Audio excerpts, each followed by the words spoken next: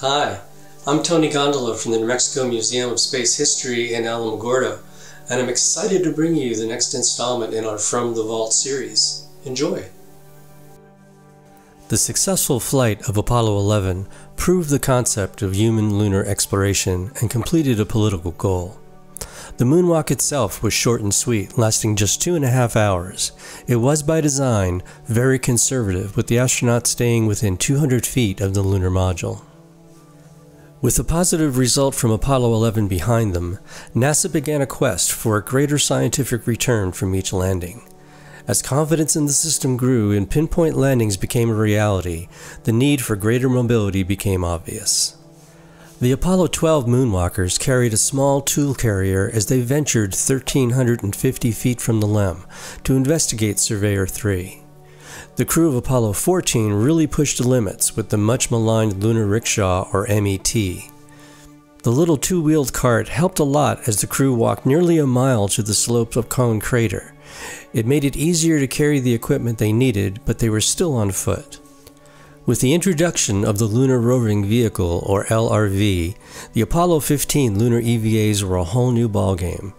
With the LRV, the Apollo 15 moonwalkers were able to cover a distance of 15.1 nautical miles and venture over 4,700 feet away from the lunar module.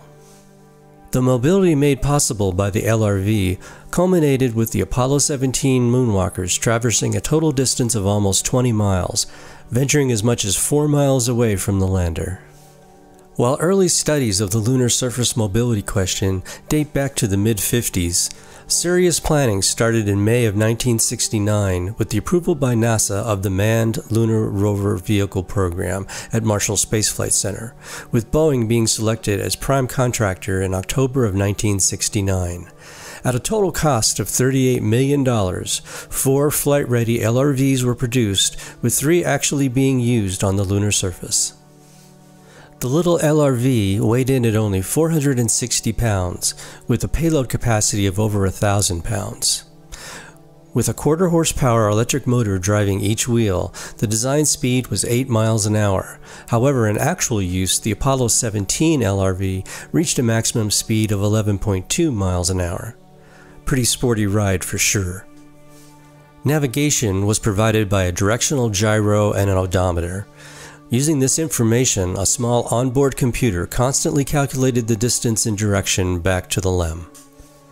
The LRV also carried a color TV camera that could be panned and tilted by an operator in mission control.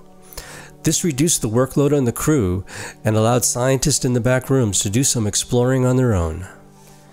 Rounding out the amenities, the LRV carried an S-band antenna for communications and all of the tools the astronauts would need for effective surface operations. The real marvel of the LRV was getting it to the lunar surface to begin with. The LRV was carefully designed to fold up so that it would fit into one of the equipment bays of the lunar module.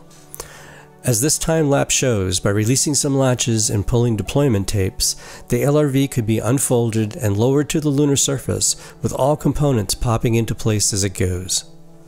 The plucky little electric LRV did everything the astronauts asked of it, taking them to places that would have been impossible to reach on foot, and greatly enhancing the scientific return and wonder of each mission it participated in. Well, that wraps up our latest edition of Stories from the Vault. Remember, if you have any questions, feel free to post them right here, and we'll do our best to get an answer for you.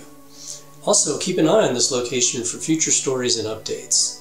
For now, stay safe, stay home, and stay curious.